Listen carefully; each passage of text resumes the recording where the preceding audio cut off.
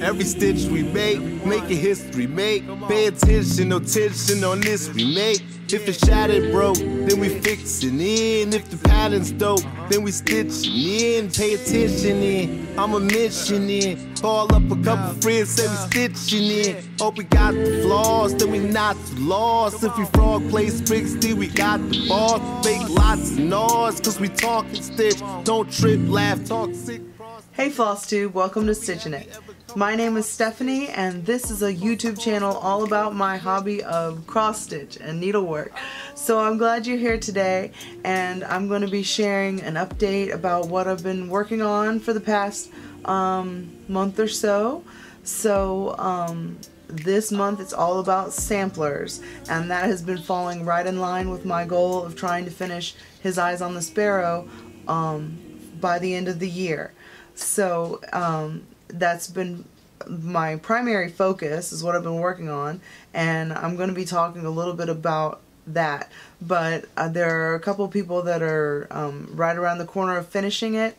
I just wanted to say hi to Jen from Quirks and Stitches, because I've been watching her. She picked hers back up a week or two ago, and I thought that it would take her longer, but she's really just been tearing the piece up, and she should be finishing probably this weekend. So congratulations, Jen, on finishing it. But I've been sticking to my plans and they're going good so far. You know, I've set a goal to try to do 300 stitches a day on His Eyes on the Sparrow, and a total of 1,500 stitches a week. So you know, that's pretty moderate, but for all the time that I've had to do and my free time, you know, to stitch, it's really been working out. You know, especially I expressed some reservations last time, you know, about having the desire to work on this piece or not having the desire to work on this piece, and how do I get back into it. And really what I found is setting a small goal to try to work on that'll only take a short amount of time, 10 or 15 minutes starting out with, you know, every day, but just building incrementally every day on these small goals has really helped me reawaken my desire to stitch it, and has really been shown some great progress. So before I actually show you the piece, I wanted to put in a little slideshow. I've been taking a screenshot in Pattern Keeper every week over my progress, you know. So over the last 4 weeks since we spoke, first I was just going to show you what it looks like in the Pattern Keeper app, just real quick. So that gives you an idea about the direction I'm kind of going. You know, I've rounded the bottom corner this past week, and I'm going to be going basically towards the right as the year comes to a close. I'm not going to take it off the Q-snap today because you know, I'm working on it, and I'm working on it almost every day. But I have stitched on this piece every day for the last 4 weeks, and I finally decided today, since I was filming a video, I'm going to take the day off for the first time, you know, in like a month. So this is where I'm at right now. Like I said, I'm just coming around the bottom corner, and there's some pretty large motifs over here, but it's turning out really nice.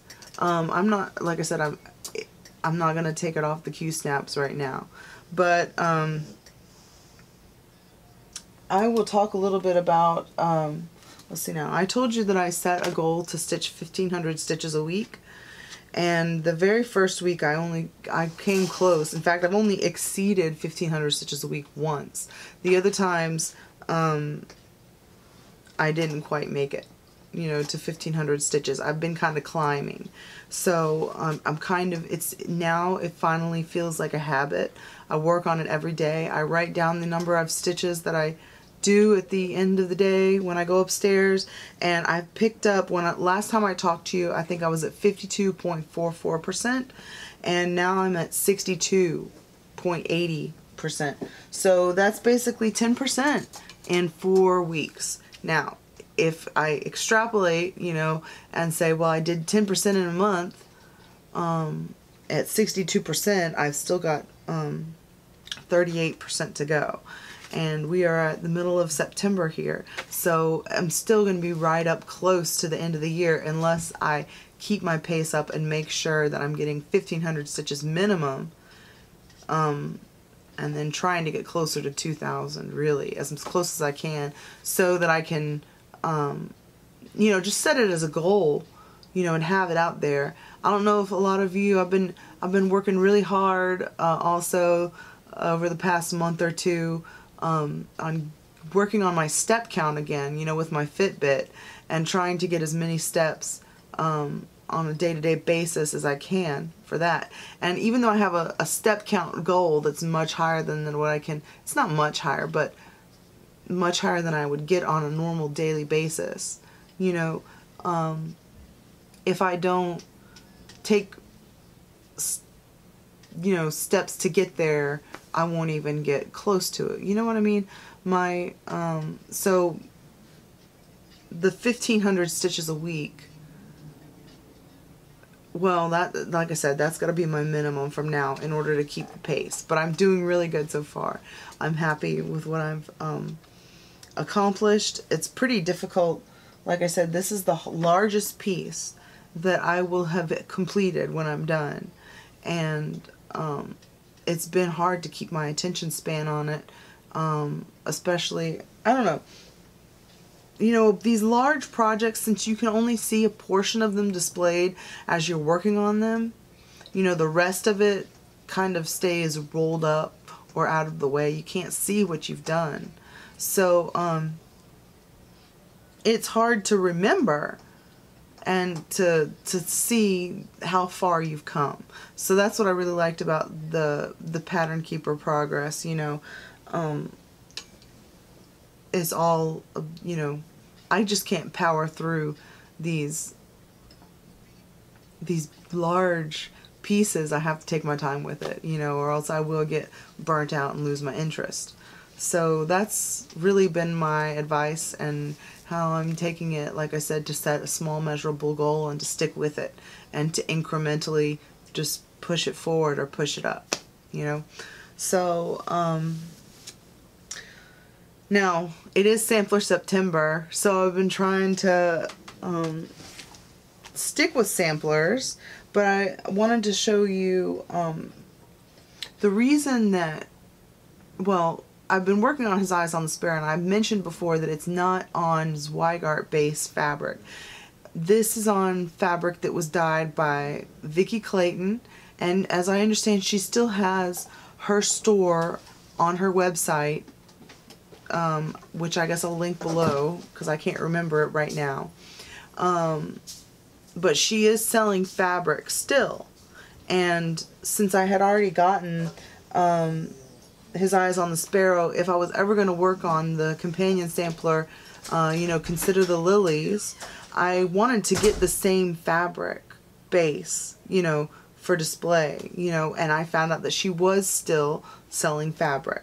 So I picked up, and it's very inexpensive. I mean, it was even cheaper this time around than it was when I purchased it originally 3 or 4 years ago. She sells it right now for $16 for half a yard. So it's not, it's kind of, like I said, it's kind of thin and floppy, and I think it works better for primitive style or, you know, sampler style pieces, but it's going really well for his eyes on the Sparrow, so I decided I wanted the same fabric, like I said, for Consider the Lilies. So I got a half a yard of her undyed base, and this, I did order 40 count, but this is measuring up to be 36 count. So the problem that I'm encountering is I cut it for 40 count with a 3-inch border. It'll still fit on there with 36 count with a 2-inch border. So it should be, even if I didn't start quite far enough, I should have enough, but on the other side. But that's what's concerning me right now. But I love the color. of the fabric itself. You know, his Eyes on the Sparrow has a lot of browns and greens and golds and dark deep reds, dark deep colors. And Consider the Lilies has some complementary stuff. It's still very similar, but it's got a little bit brighter color to it, a little bit more modern. Like that's why I went with the lighter color. This is, like I said, the undyed base. So it's not an actual color, but it's going to be so pretty. I want to hold them up together. I don't know when this is going to happen. You know, I'm not planning. It's just going to be there to stitch on it. But see, they would look so cute together. Cute. What am I talking about? They would look spectacular together at the end, I think. But this one, you know, that's my start for Sampler September. So yeah, I really do like his Eyes on the Sparrow. I'm excited to see both of them together someday. So now we're moving on to a little bit more modern samplers that I've been working on. Stephanie from Lindy Stitches has just put in a great effort to make her patterns more compatible with Pattern Keeper, which I love. And basically, you know, I've been working from Pattern Keeper, you know, exclusively, because I am the kind of person that was previously reading from PDF charts without printing them out. You know what I'm saying? If you sit there and stare at an iPad screen at a PDF in order to stitch, then Pattern Keeper is like the perfect companion. You know what I mean? If you're accustomed to using pattern charts all the time, paper charts all the time, it may be a little bit awkward and you may not ever really get used to it, but it's something I just love. So I've been sticking to anything that's in Pattern Keeper is what I'll stitch on. So I'm happy that she sent me the revised version of Mary Mary Needleworker, which I had started. Let me take the grime guard off. I started a while ago, but I made an effort to get through the skirt, to finish the skirt. Oh my gosh. It's so small. Okay, this is on 40 count, 1 strand over 2. And it does look small. I mean, it's on an 8 by 11 inch Q-snap. But that skirt is over 8,000 stitches. And the whole entire piece is only a little over 15,000 stitches to begin with. So it's over half complete. But I'm saying, look how small it is. Like, my hand covers it up. So that's pretty neat. It's going to look really cool once I finish it. But I wasn't really seeing it as a this year finish. You know, it's something that I'm trying probably to finish up in the early spring next year. That's what I kind of think is my target for that. But getting through the skirt, with, like I said, it was kind of exhausting. I didn't really get a hand injury, but my hand was very sore after stitching on 40 count repeatedly at the end of the day. You know, this is what I was doing upstairs in the evenings after his Eyes on the Sparrow. But I'm glad I made it through. I started on the lace. I don't know if it's bright enough. I may need to go back and do it in a brighter white. That's called Champagne from Color and Cotton, and it looked, I think I kind of need to go back with B5200 maybe. We'll see.